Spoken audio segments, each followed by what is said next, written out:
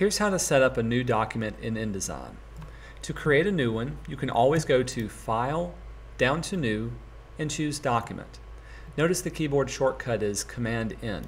This will bring up our New Document dialog box. InDesign gives you the ability to create multiple pages within one document, so setting it up right the first time is very important. First thing to choose is the intent of your document. InDesign can do more than just printing jobs. You can create web and digital publishing applications as well. If you know the number of pages you need, you can type it in here. And if you're laying out a book or anything that's bound together, you will want to keep facing pages checked off.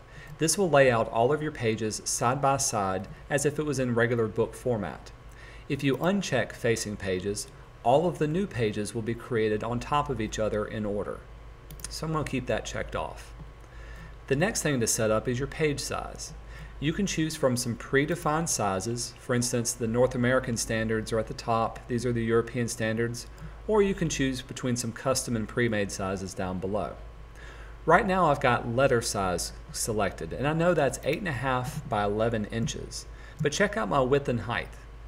Right now, the 51P0, this is measured in picas. Picas is just a common measurement for most printers. 51 picas is 8.5 inches. If I was to type in 8.5 IN and then tab down to my next one, it automatically converts the inches into picas, whatever I type. Just be sure to type in IN. 11 IN, you can see, is 66 picas.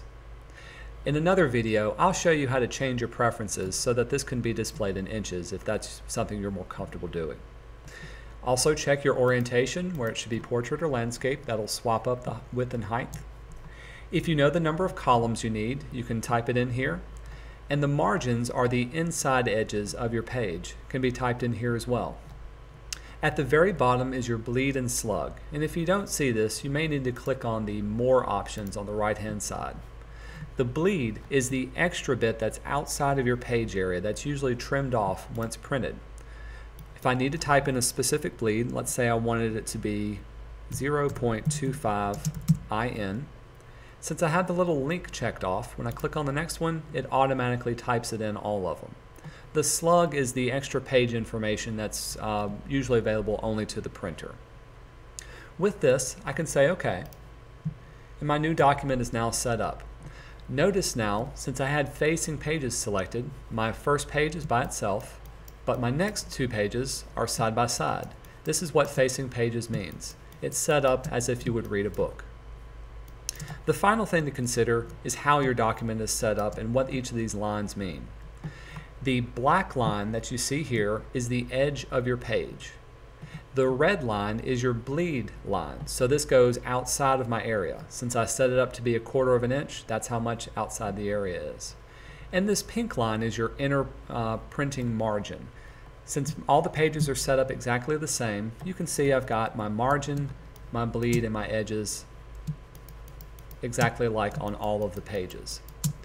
Another thing to remember is your inside margins are never printing. Those are just there to be a guideline for you. Same way for your bleed marks. Those are there just to be a guide.